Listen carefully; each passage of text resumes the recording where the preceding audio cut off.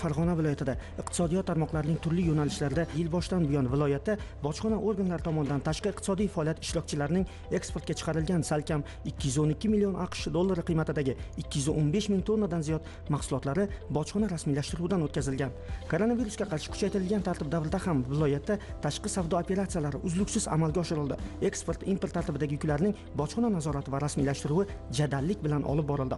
Bu esa faoliyatga doir statistik raqamlarda ham namoyon. Ahamiyat bering, pandemiya davrida, ayniqsa so'nggi 3 oy davomida Farg'onada 68,2 million AQSh dollari qiymatidagi 73,2 ming tonna mahsulotlarning eksport qilinishiga erishilgan. Albatta, bu o'z-o'zidan bo'ladigan ish emas. Tan olish kerak, pandemiya sharoitida eksportni oshirish va valyuta tushumlarini ta'minlash juda dolzarb masala. Tashqi bozorlarda talabning keskin kamayishi eksportchi korxonalarimizga jiddiy ta'sir qilayotgani ham haqiqat. Yurtimizda pishiqchilik mavsumi boshlandi. Dala va bog'larda meva va sabzavotlar paydarpay yetilib, nafaqat ichki bozorlarga, balki xorijga ham chiqarish jadal tus olmoqda. Farg'onalik eksportyorlar yil boshidan buyon qiymati salkam 93 million AQSh dollarini tashkil qiluvchi 103 ming tonna qishloq xo'jaligi mahsulotlarini 20 ga yaqin davlatlarga eksport qilishda. E'tiborimizni tortgan jihat shundaki, yozning issiq kunlarida sara meva sabzavotlarni urintirib qo'ymaslik va sifatini saqlash maqsadida qishloq xo'jaligi mahsulotlarini eksportga chiqarish bilan bog'liq barcha operatsiyalar, mahsulotlarni tashish, saqlash, ortish kabi jarayonlar asosan tunda amalga oshirilar ekan. Ayni daqiqalarda biz Marg'ilon tashqi iqtisodiy faoliyat bojxona postiga qarashli Qapchig'ay eksportga ko'maklash markazidamiz. Hozir soat tungi 1 ni ko'rsatmoqda. Shunga qaramay bu yerda bojxona xodimlari kecha-yu kunduz faoliyat yuritishmoqda. Sababi esa oddiy, pishiqchilik mavsumi, ko'rib turibsiz, xorijga qishloq xo'jaligi mahsulotlari eksport qilinmoqda. Bu jarayonda tadbirkorlar bojxona organlariga hujjatlarni o'z idoralaridan chiqmasdan turib elektron ravishda taqdim qilishmoqda. Oltiariq tumanidagi ushbu eksportga ko'maklashish markazida yil boshidan buyon 20 ming tonnadan ortiq qishloq xo'jaligi mahsulotlari eksportga rasmiylashtirildi. Bu turdagi mahsulotlarning bojxona rasmiylashtiruvi asosan soddalashtirilgan tartibda yashil yo'lak orqali amalga oshiriladi. Bojxonaga doir tartibotlar asosan qishloq xo'jaligi mahsulotlari yuk avtotransport vositasiga ortilayotgan joyning o'zida yoki ular saqlanayotgan omborlarda o'tkaziladi. Buning uchun bojxona xodimlarining o'zlari tadbirkorlik subyektlari huzuriga borishmoqda. Bugun mana o'sha Rossiya o'lkasiga 20 tonna yukni eksport qilib boryapmiz. Mana bu tur o'sha eksportimiz yaqin 250 ming dollarga eksport bo'lgan. Bu yilda shuni 500 ming dollar eksport qilish niyatida turibmiz. Albatta mana ish jarayonlari hozir ketyapti. Endi albatta o'sha bizni Farg'ona viloyat Oltiariq tumanidagi o'zimizda yetishtirilgan shu mana ko'rib turganlaring bu Rossiya o'lkalarida juda ham o'zini bozorda o'zini o'rnini topgan. Endi shu eksport bobida oldin shu bojxona tarafidan bir qancha muammolar bor desak haqiqatga yaqin.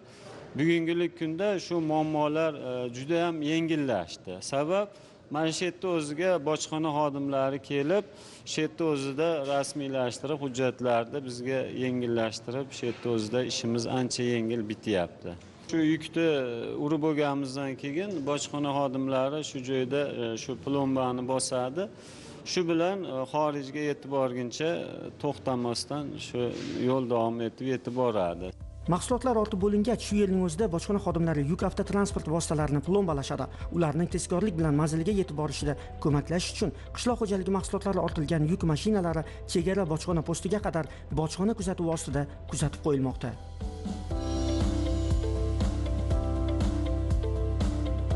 Viloyatda yuk avtotransport vositalari orqali tovarlar asosan O'zbekiston chegara bojxona posti orqali chetga chiqariladi. Yil boshidan buyon mazkur post orqali harakatlangan 22,4 mingdan ortiq yuk avtotransport vositalarining bojxona ko'rigi amalga oshirildi. So'nggi 3 oy davomida O'zbekiston chegara bojxona posti orqali eksport tovarlari ortilgan 2098 ta yuk mashinalari xorijga qarab yo'l oldi. O'zbekistondan Qirg'izistonga 25 tonna yaqin qurilish materiallarini olib chiqib ketyapmiz.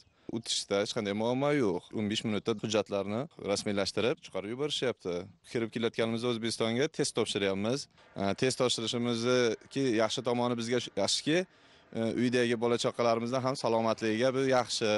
O'zimiz sog'ligimizni bilamiz. Qo'qon erkin iqtisodiy zonasida ham bugun ishlab chiqarish va biznes jarayonlari faol. Hozirda bu yerda qiymati 280 million AQSh dollarini tashkil qiluvchi 85 ta investitsion loyihalar amalga oshirilmoqda. Ularning 35 tasi joriy yilning o'zidayoq to'liq foydalanishga topshiriladi. Mazkur loyihalarni amalga oshirishda chetdan keltiriladigan asbob-uskunalar, texnologiya va xom ashyolar bojxona to'lovlaridan ozod etilgan. Yil boshidan buyon erkin iqtisodiy zona ishtirokchilariga bojxona to'lovlaridan 352,2 milliard so'mlik imtiyozlar qo'llanildi. Bu yerda tadbirkorlik subyektlarining vaqtini tejash, ularga qulaylik yaratish maqsadida Marg'ilon tashqi iqtisodiy faoliyat bojxona postining alohida punkti tashkil qilingan. Bojxona xodimlari erkin iqtisodiy zonada ishlab chiqarilgan mahsulotlarning eksport bojxona rasmiylashtiruvini shu yerning o'zida amalga oshirishadi. Yil boshidan buyon Qo'qon erkin iqtisodiy zonasi ishtirokchilarining 4,2 million AQSh dollari qiymatidagi tayyor mahsulotlari chetga eksport qilindi. Erkin iqtisodiy zona imkoniyatlari va afzalliklaridan samarali foydalanib, ishlab chiqarish va eksport hajmini tobora kengaytirayotgan korxonalardan biri Imkon plast mas'uliyati cheklangan jamiyatidir. Korxona yil boshidan buyon salkam 200 ming tonna mahsulotlarni yaqin qo'shni va xorijiy davlatlarga eksport qilishga muvaffaq bo'ldi. Shu korxonamizda ishlab chiqarayotgan mahsulotlarimiz PVH dan plastikada ishlab chiqaramiz, plintusda ishlab chiqaramiz. 2020-yil bo'yicha 1 milliard 100 million so'mlik imtiyozdan foydalandik. Biz ishlab kelayotgan qo'shni davlatlar, chet el korxonalar bilan ishlab kelyapmiz.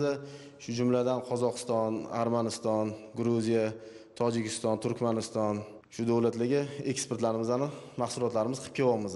Shu eksport jarayonida bojxonachilarimizga rahmat kattakon.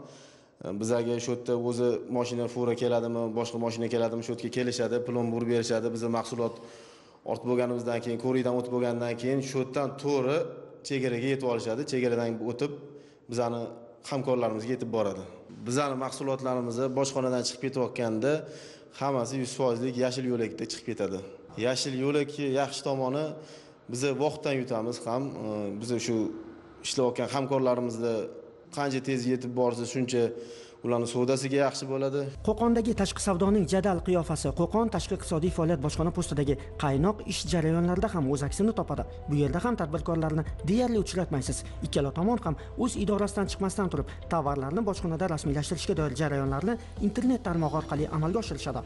Bojxona yuk deklaratsiyalari elektron ravishda bojxona organlariga taqdim etiladi. Bojxona xodimlari ham xavfni boshqarish tizimi asosida kelib tushgan deklaratsiyalarni rasmiylashtirishadi. Raqamlarga murojaat qilsak, yil boshidan buyon mazkur postda tadbirkorlarimizning 51,6 million AQSh dollarini tashkil qiluvchi 36 ming tonna tovarlari eksport bojxona rejimiga rasmiylashtirildi.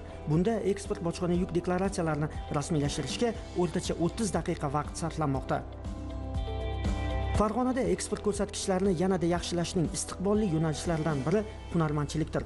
Marg'ilon azaldan hunarmandlar shahri. Yaqinda bu yerda davlat xususiy sherikchilik asosida hunarmandlar markazi qurilib, bir necha kun muqaddam foydalanishga topshirildi. Bu yerda 600 nafar usta faoliyat boshlab, 200 dan ortiq turdagi atlas va adras to'qish, gilamchilik, maishiy xizmat, tikuvchilik, hunarmandchilik mahsulotlarini ishlab chiqarish yo'lga qo'yildi. Markazda barcha mahsulotlar to'liq qo'l mehnati yordamida 100% toza ipakdan to'qiladi. Bozorning oddiy qonuni bor. Masalan, kiyim-kechaklarni ham ko'rib, kiyib, keyin xarid qilasiz. Ammo hozirgi karantin, pandemiya davrida xorijiy sayyohlarning barchasi ham bu kabi hunarmandlik markazlariga kelish imkoniyatiga ega emas. Bunday jarayonda vaziyatdan oqilona foydalanishning eng muhim yo'li internet orqali onlayn xaridlarni yo'lga qo'yish.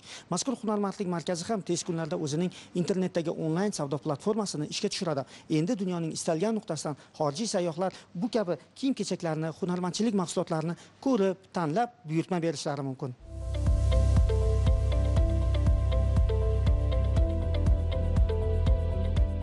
Ipakdan ishlangan mana bu mayin tibbiy niqoblar ham marg'ilonlik hunarmandlarning o'ziga xos ixtirosi. Farg'onada hunarmandlarning adras va atlasdan ishlangan tayyor mahsulotlari eksporti qiymati yil boshidan buyon 143 ming AQSh dollarini tashkil qildi. Kulollar yurti Rishtonda ham bejirim va har bir san'at asarini eslatadigan sopol buyumlar eksporti ham tobora kengaymoqda.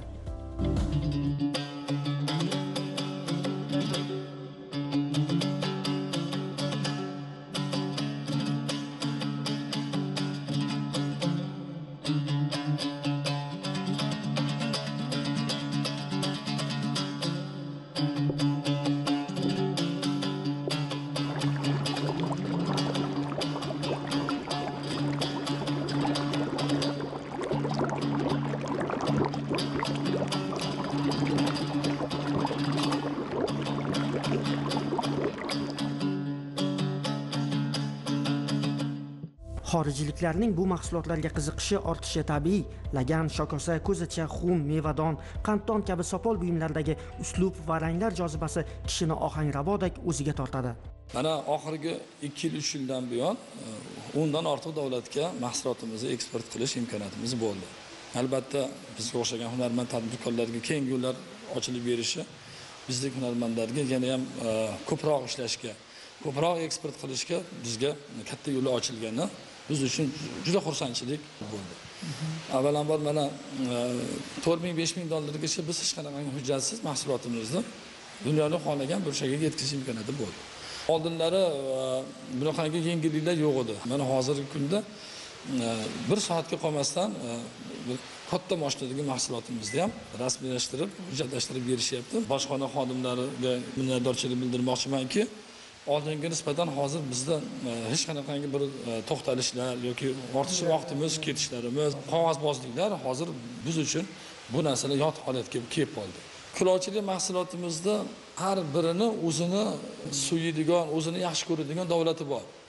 Aytaylik, Yevropa davlatini o'zini yaxshi ko'radigan, zangori yo'nalishdagi mahsulotni Amerika davlati yoqtirsa, Osiyo davlati yoki Koreya, Yaponiya bu davlatlar rangli mahsulotlarimizni suyib xarid qilishadi. O'shaning uchun ahamiyat bergan bo'lsangiz, mahsulotlarimiz rang-barangligi bilan har bir davlat vakilini, har bir xaridorning ko'ngliga qaragan holda biz mahsulot ishlab chiqarganmiz. Hozirgi murakkab davrda xorijdan xaridorlarni jalb qilish, ayniqsa internet tarmog'i orqali onlayn savdoni rivojlantirish maqsadida Rishtondagi Korona kulolchilik markazi ham mahsulotlar targ'ibotiga alohida e'tibor qaratib, ijtimoiy tarmoqlarda o'zining sahifa va kanallarini ishga tushirdi. Ochiqni aytish kerak, qadimda savdo yo'llari, bugungi til bilan aytganimizda esa tashqi savdo bo'lmaganida ehtimol bojxona ham shakllanmagan bo'lar edi. Buyuk Ipak yo'li ta'sirida vujudga kelgan Rishton shahrida esa biz ko'proq kulollarimizni, Rishton kulolchiligini ko'z oldimizga keltiramiz. Bugun asriy an'analar bu zaminda yana taraqqiy etmoqda. Rishton kulolchilarining mana bu bejirim, noyob san'at asarlari dunyoning 10 dan ortiq davlatlariga yetib bormoqda.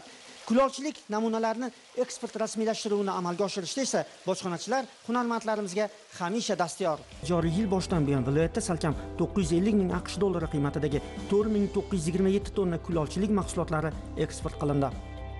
Yangicha yondashuv va instrumentlarni qo'llash orqali joriy yil iqtisodiyotda o'sish sur'atlarini ta'minlash borasida ilgari surilgan 8 ta asosiy yo'nalishlardan biri eksport salohiyatini oshirish va valyuta tushumlarini ta'minlashni nazarda tutadi.